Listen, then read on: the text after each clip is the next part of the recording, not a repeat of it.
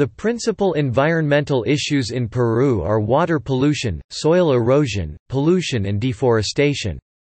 Although these issues are problematic and equally destructive, the Peruvian Environmental Ministry has been developing regulation and laws to decrease the amount of pollution created in major cities and have been making policies in order to decrease the present deforestation rate.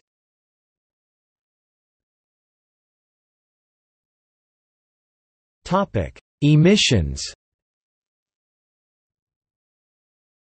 The Economic Commission for Latin America and the Caribbean estimates that the economic losses related to climate change could reach over 15% of national gross domestic product (GDP) by 2100. In 2010, Peruvian greenhouse gas emissions represented only 0.4% of global emissions. However, emissions are rising nationwide, particularly in the energy and transport sectors.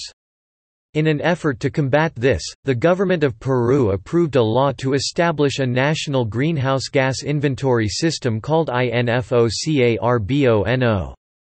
INFOCARBONO will enable different ministries to include greenhouse gas management in their work.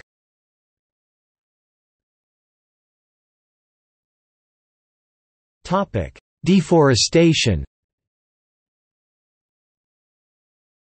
Deforestation is a growing problem in the world today, especially concerning the Amazonian rainforest. In recent years, deforestation has increased, and deforestation now causes about 18% of greenhouse emissions. Peru has the fourth largest area of rainforest in the world, which covers nearly 60% of its territory, 70 million hectares. Unfortunately, the deforestation rate in Peru is 0.35% to 0.5%, which is approximately 250,000 hectares cut down annually. Deforestation in Peru is largely a result of subsistence farming resulting from migrant farmers exploiting the squatters' law, which allows citizens to get public land if they can prove that they have lived there for 5 years.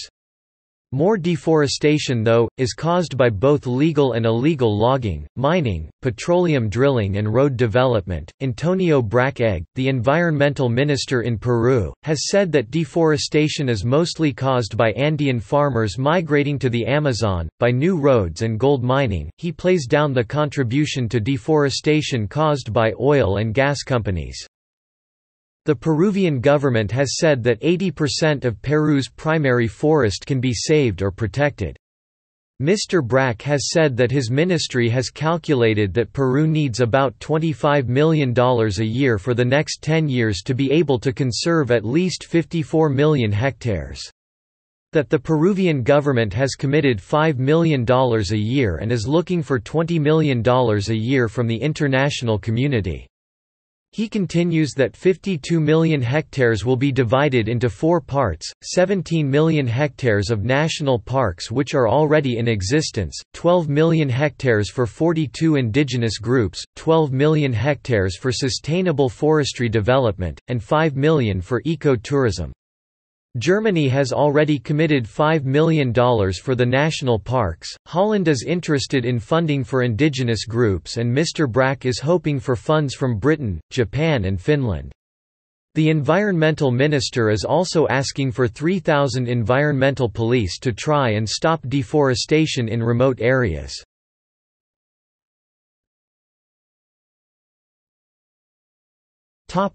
Peru forest figures. Total forest area, 68,742,000 hectares. Percentage of land area, 53.7%. Primary forest cover, 61,065,000 hectares.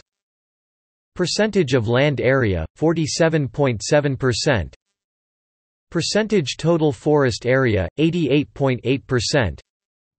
Deforestation rates, 2000 to 2005. Annual change in forest cover, -94,200 hectares. Annual deforestation rate, -0.1%. Change in deforestation rate since 90s, 1.3%. Total forest loss since 1990 to -1,414,000 ha.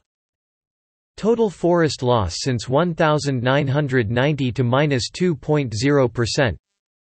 Primary or old growth forests. Annual loss of primary forests, -224,600 hectares. Annual deforestation rate, -0.4%. Change in deforestation rate since 90s, 214.7%. Primary forest loss since 1990 to -1,123,000 ha. Primary forest loss since 1990 to -2.9%. Forest classification. Public, 83.1%. Private, 15.2%. Other, 1.7%. Use. Production, 36.7%. Protection, 0.5%. Conservation, 26.9%. Social services, N.S. %. Multiple purpose, 26%. None or unknown, 9.9%. Forest area breakdown. Total area, 68,742,000 hectares. Primary, 61,065,000 hectares. Modified natural, 6,923,000 hectares. Semi-natural, N.A. Production plantation, 754,000 hectares. Production plantation, N.A. Plantations. Plantations, 2005 to 754,000 ha. Percentage of total forest cover, 1.1%.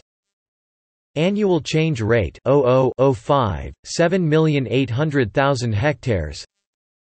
Carbon storage.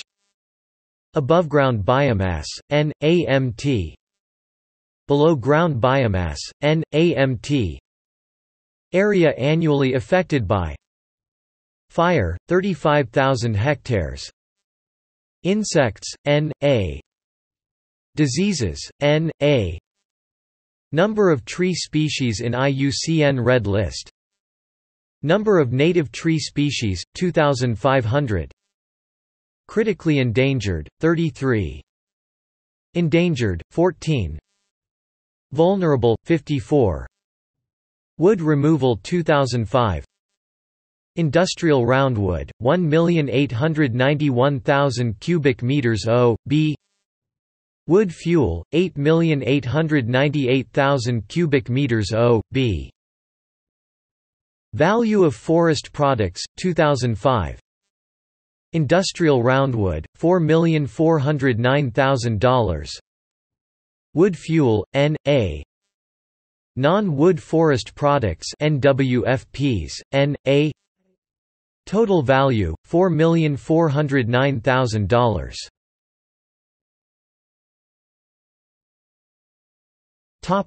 Air pollution.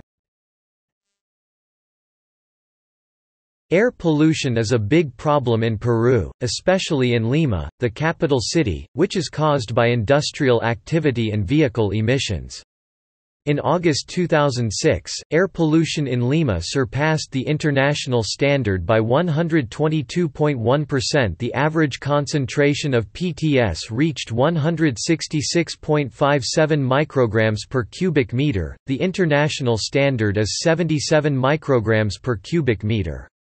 In 2009, 1.5 tons of lead and 810 tons of sulfur dioxide were emitted daily, which is 4 times the maximum allowed under Peruvian legislation.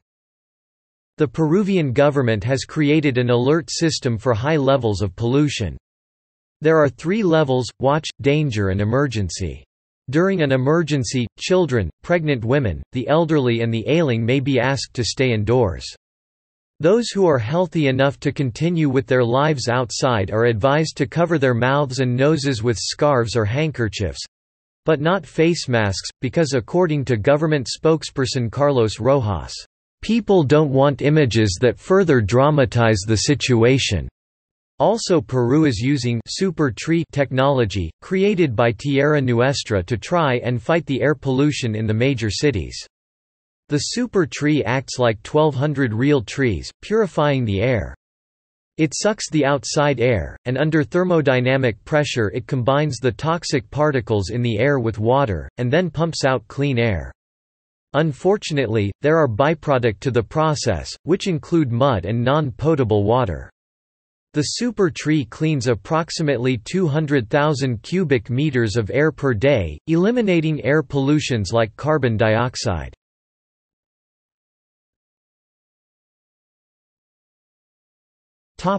Water pollution. Water pollution sources in Peru include industrial waste, sewage and oil-related waste. Peru has 1746 cu/km of renewable water resources, and 86% of this water is used for farming and 7% for industrial activity. In urban areas only 87% and in rural areas 62% of the population have access to clean water. In major cities 3.0 million tons of waste per year is created. President Alan Garcia campaigned for a "water for all" strategic program, which proposed that an investment of 185 water pipes and sanitation projects. The objective of this program is to expand potable water services from 76% to 88% of households, sanitation from 57% to 77%, and sewage from 22% to 100% by 2015. Lake Titicaca is a specific concern to Puno in southeastern Peru because of its spiritual and historical significance. Contamination and pollution of the lake seriously affects the health of those that depend on it because the monitoring and testing of the lake is primitive, underfunded and polluted. Because of violence in around the area, the government is only now addressing the problem. According to the Oxfam report, more than half of Peru's rivers are extremely polluted in the north, the Chillón, Yauli and Mantaro in the central region, and the Chili River in the south.